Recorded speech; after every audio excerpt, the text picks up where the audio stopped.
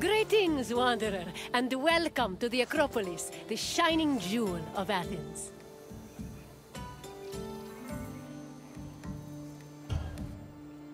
The Acropolis of Athens is a bastion of art and culture worthy of the gods themselves. Within this citadel, you will find many important sacred buildings, as well as some of the most magnificent art in all of Greece.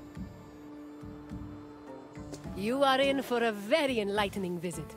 When you're done, come find me, and we can discuss the things you have seen. Farewell for now.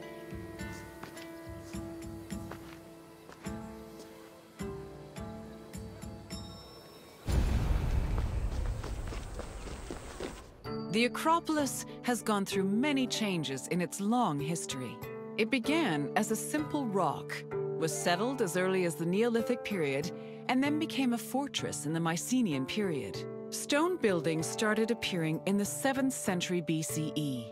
But the famous structures whose ruins remain visible today date mainly from a period of construction in the 5th century BCE. The location of the Acropolis is closely tied with Athens' foundation myth. Supposedly, it was the site where Athena and Poseidon competed for the city's patronage. This connection gave the Acropolis a sacred aura, and it was considered the religious heart of the city.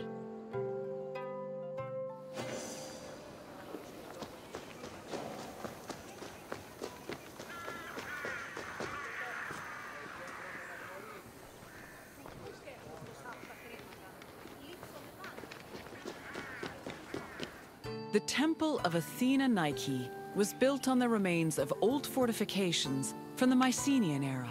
Worship at the temple can be traced back to the 6th century BCE, but the building itself was destroyed during the Greco-Persian Wars a century later. It was rebuilt during the Peloponnesian War. Given that the name Athena Nike roughly means Athena of victory, it was likely constructed in the hopes that Athens would win the war. Unusually, the temple depicts historical scenes of battles against the Persians instead of the more mythologically inclined art of other Greek buildings. The temple's priestess was chosen randomly among the Athenians and received a salary of 50 drachmae annually, along with skins and trophies from sacrificed animals.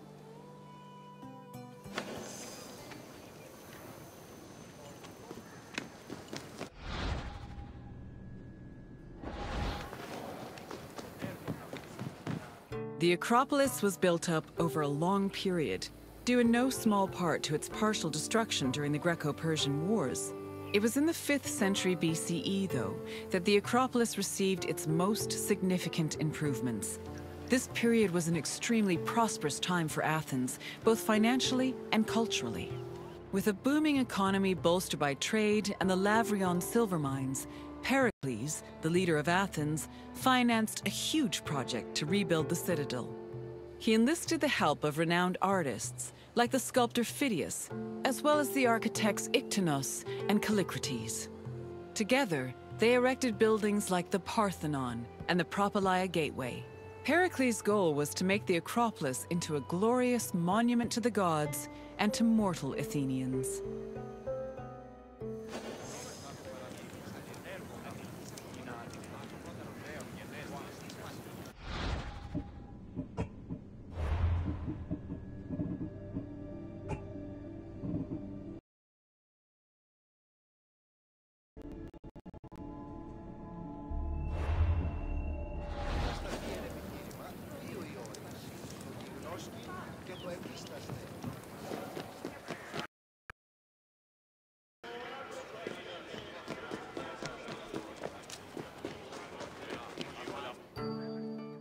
Behind the Propylaea was the giant bronze statue of Athena Promachos, or Athena who fights on the front lines. That name was reflected in the spear and shield the statue held in its hands. It was erected in the mid-5th century BCE by the artist Phidias. According to an inscription, it took 9 years to make and cost almost 500,000 drachmae. At approximately 10 meters tall, the statue was apparently so large that Pausanias claimed its helmet and spear tip could be seen from the sea near Cape Sunion, 60 kilometers away.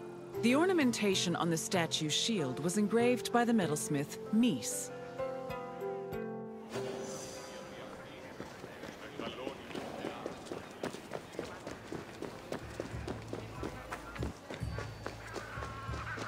The Erechtheion were young girls between the ages of 7 and 11 who were in charge of special rites.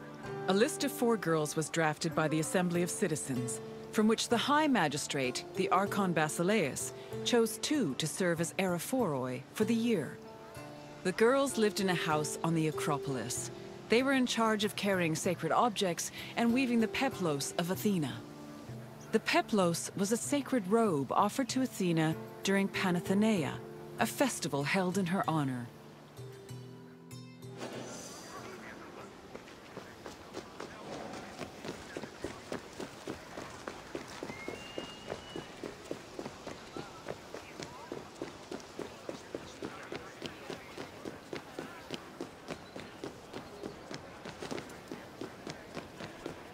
The Erechtheion was an atypical temple.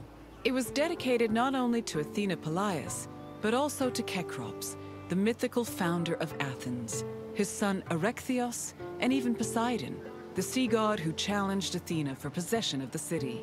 The temple was divided into sections. The eastern part housed a statue dedicated to Athena, while the western section jointly belonged to Poseidon and Erechtheios. Meanwhile, King Cecrops' grave was believed to be under the caryatid porch. Under the temple was a crypt that was said to contain the sacred snakes of Athena. The snakes may have had a sweet tooth because the priestesses of Athena allegedly fed them honey cakes.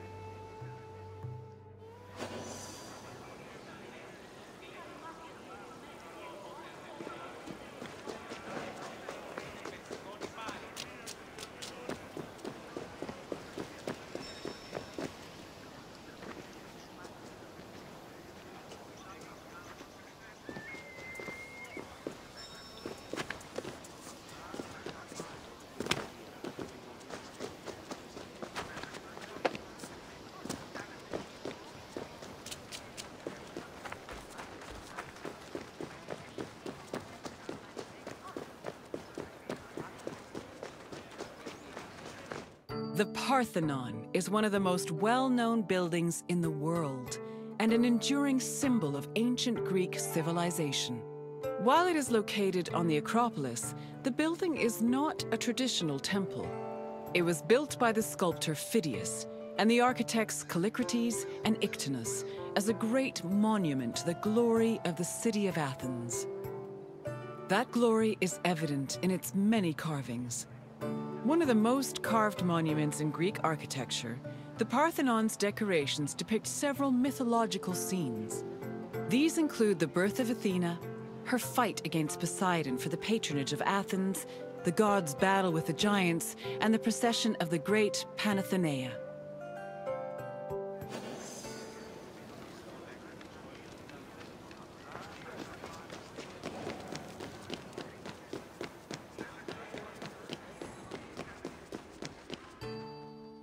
The Parthenon's inner chamber, or cella, contained a massive statue of Athena that was considered to be one of the sculptor Phidias's greatest masterpieces. The statue was chryselephantine, a combination of gold and ivory. To justify the steep cost of its construction, Pericles told Athenians that the statue was a gold reserve, which could be disassembled in times of economic distress. The cella also allegedly contained a pool, whose main purpose was to control the room's humidity, which helped preserve the statue's ivory.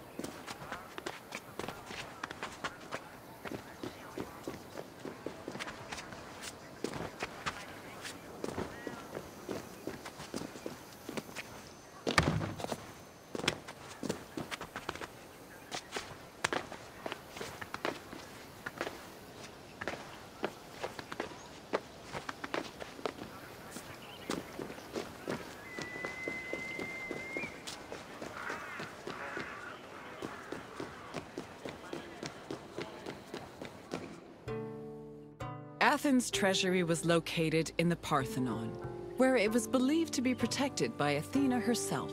The treasury contained objects of great value, acquired from different conquests, as well as a mass of minted silver coins and various offerings to Athena. Pericles also decided to move the entirety of the Delian League's treasure to the Parthenon in 454 BCE. This was a great testament to Athens' power over the rest of Greece.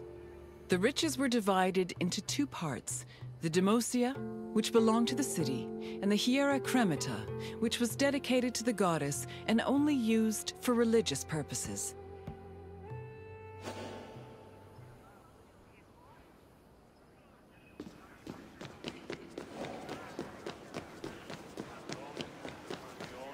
And what did you think of the Acropolis? It truly is quite something, isn't it? A sacred sanctuary and an architecture